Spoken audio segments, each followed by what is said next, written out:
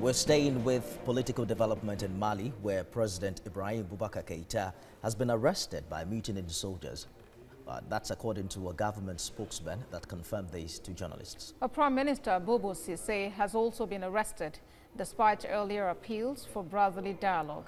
The apparent coup attempt in the West African nation began with gunfire at a key military camp near the capital, Bamako, Tuesday morning.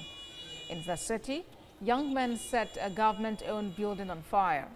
It comes hours after disgruntled junior officers detained commanders and took control of the Keita camp, about 15 kilometers, that's 9 miles from Bamako. The mutiny has been condemned by regional group ECOWAS, the African Union, and former colonial power France. Let's bring in international affairs analyst Paul Ejime. He joins us now on the news at 10 for more on this development. What began as a mutiny appears to have transformed now into a coup. It brings back to mind the events in 2012 when the government's mishandling of a rebellion led to another coup. What do you make of this new development and its potential impact on the fragile peace in Mali?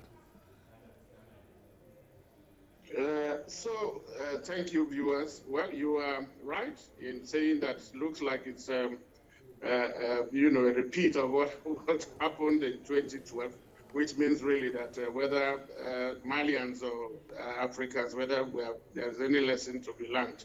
So what is happening is that, and this is an accident that was waiting to happen. ECOWAS has tried to mediate, but even today, the envoy, former president, was briefing the Nigerian head of state about his mission last week, where the Constitutional Court was being, a reconstituted Constitutional Court was being inaugurated. But that the protesters in Mali, they don't want to have anything to do with that. And that has now flown.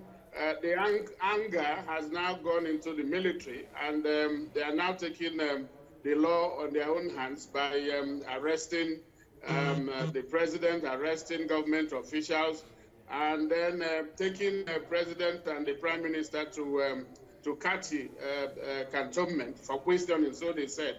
But nobody has, they haven't come out really. The coup makers have not announced their leader. I think they are biding their time.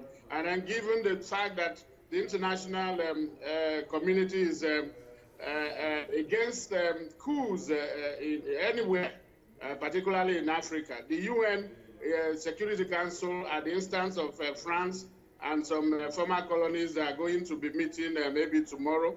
UN Secretary General Guterres has condemned what has happened, asking for the release of the two government officials. France has said so, ECOWAS has said so, UN, EU, and AU. Absolutely, Mr. Ejime. Quite a number of groups have frowned at this development.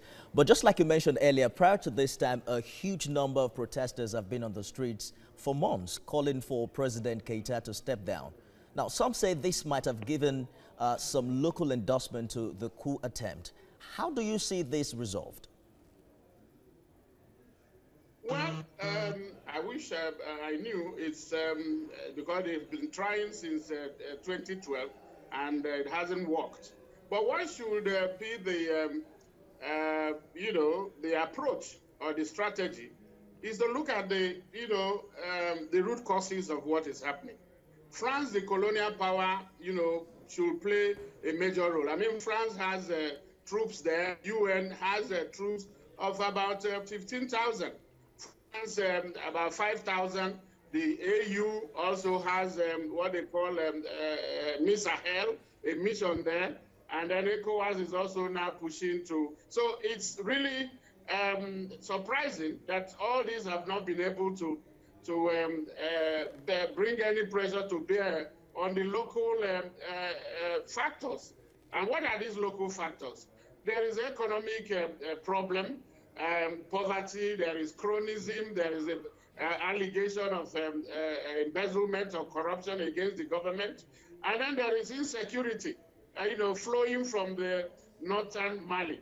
The government in Bamako cannot control, I mean, there are swaths of land that they cannot control.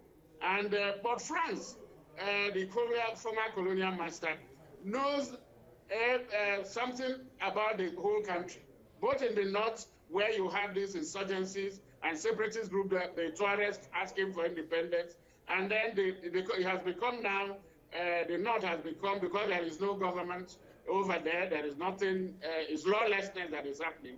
It's become now a bed, hotbed for insurgency, terrorism, that they are now exporting to other countries, Burkina Faso, Niger, and other places, and even Nigeria. So those are the issues that you need to tackle. Absolutely. And then unless you do that, you are going to, it's like a broken record.